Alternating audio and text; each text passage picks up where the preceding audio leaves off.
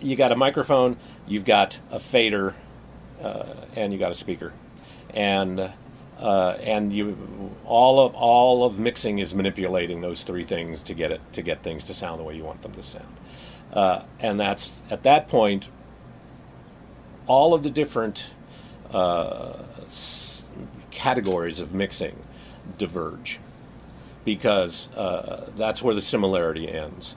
When we do television, television is like guerrilla audio. We have a very limited amount of time to do a lot of stuff, and there are a lot of people involved. When you're doing a record, you have an engineer, a producer, maybe a few hangers-on hanging around in the control room, and you have the band, and you have an assistant. So it's a small group. They're all in one room, all focused, and usually you have you have a schedule, but it's not a deadline. When you do this show, we have 120 people involved in this. They're spread out all over this building, and everybody has a specific job.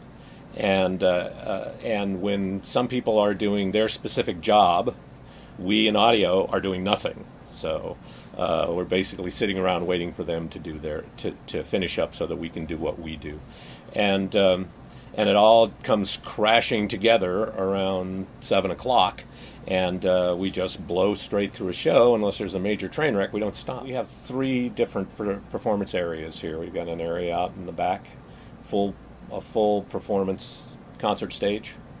We have a smaller stage inside in our lobby, which is like a small club, and then we have our studio stage, which is even smaller. The band, I usually get an input list. I get a copy of the song. I look at the input list. I see what their requirements are. I try to make contact with the people from the band so that we can get our ducks in a row.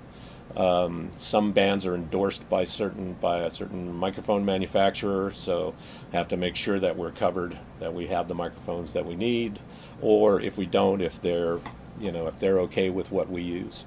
I have some standard stuff that I like to use. Part of that is because I know what it'll do. I'm used to it, but I'm not opposed to trying new things. In fact, I've learned that's one of the things that I've found is that if I stay open to this stuff, I learn a new trick every now and then, and I like to have new tricks in my bag.